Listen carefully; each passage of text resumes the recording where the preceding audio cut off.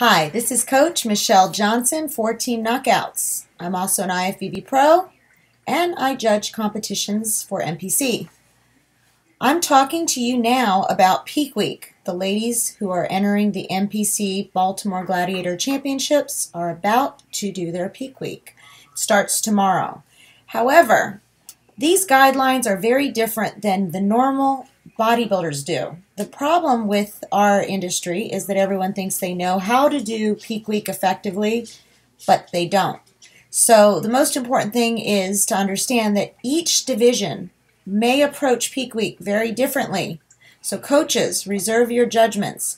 If you have not trained an abundance of bikini competitors like I have, you may find that what you're doing may not work for bodybuilders that are in bikini. As I have pulled here, there's some information online about all kinds of peak weeks, and I know that some novice competitors who want to attempt this themselves and try to find the cheaper way of competing, I would not be surprised if your efforts don't work. It is a very advanced way of nutrition and training combined the final week before your show, which can make or break you. So personally, I wouldn't take a chance with that. I'd make sure that I have a seasoned professional working with me to handle my peak week, since this is how you're going to really show the final work that you've done. If you haven't done your homework properly, peak week is not going to help you. So just keep that in mind.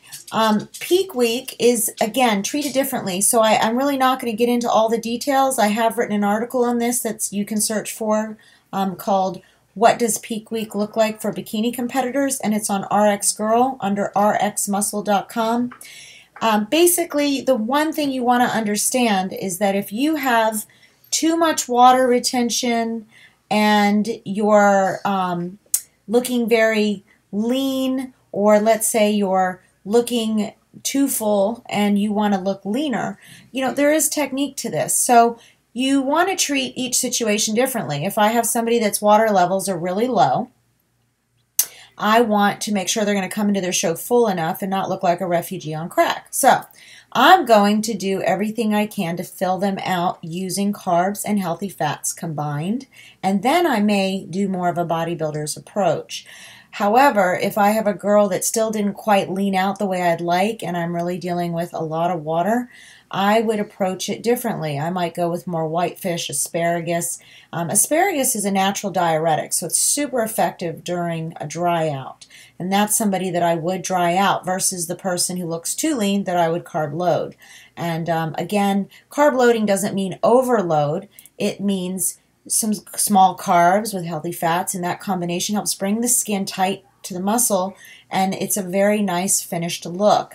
And this is what the judges know that are experienced. They know if you did your dry out or your carb loading cycling correctly. So they will be able to tell. You cannot cheat your work if you did your homework and you did it right and you knew what you were doing with your balance, your symmetry.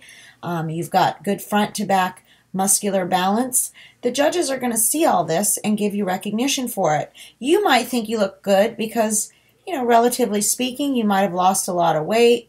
Maybe you look your all-time best, but it is a sport, so keep that in mind. They're looking at this balance overall and making sure your water levels are on point and where they need to be. For bikini, you don't want to be too soft and you don't want to be too hard. It's just a nice toned look for an amateur level. And it used to be girls that didn't even look like they barely went to the gym, but now I think that they are looking for shape. The balance has to be there with the upper and lower body, a nice tiny waist, full glutes. And, there is, again, artistry and science combined here. If you are not an advanced nutritionist or a master trainer, I don't suggest that you attempt Peak Week on your own. And nor do I suggest you take on competitors if you lack that experience, because you can dehydrate someone and put them in the hospital or yourself in the hospital. So take that advice seriously. I wish you all the best during Peak Week if you should enter a show and approach it. And if you have any questions, you can email me, michelle@michellefitness.com. I do have a shape and show program that I can offer for those of you that have done your homework and are ready. But if I don't feel that your balance and symmetry are there, I'm not going to take responsibility for your final phase, and that week I will deny you because I want to make sure that anyone under my wing is going into a show ready. And that's always in your best interest, even if you don't like hearing that. So have a great evening, and I will be in touch with you soon. Bye.